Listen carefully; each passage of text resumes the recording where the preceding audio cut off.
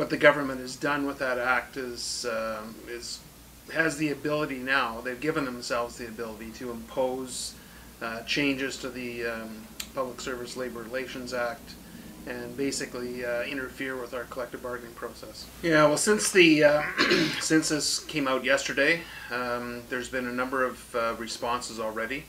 The PSAC president, Robin Benson, issued a statement immediately and convened a meeting of the National Board of Directors, which took place this morning.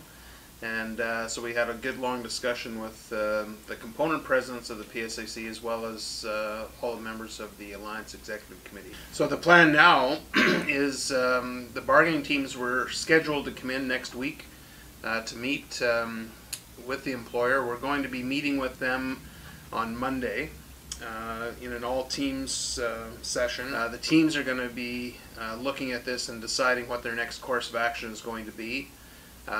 With the support of the National Board of Directors and the AEC. Well, the teams have autonomy over collective bargaining. The teams were elected by the membership. They are supported by the leadership of the PSAC, but it should be very clear that the teams have been elected and they have the responsibility for carrying out the wishes of the members that elected them. Well, people, I think, are justifiably upset with what's happened. They listen, they're reading this in almost disbelief that the government's actually taking steps to gut collective agreements. That's a pretty extreme step for any government to do, but they've done it, and so people are justifiably upset and they want to see something done. I think in addition to what we've already been doing, being visible in the workplace, having conversations in the workplace, I think this is now a time where people really need to take the next step, meet with their MPs, write some letters to the editor, start expressing their anger as to how they're being treated, and not only how they as employees of the federal government are being treated, but how the country is being treated. The government is showing a total disregard for process, total disregard for our rights under the Charter.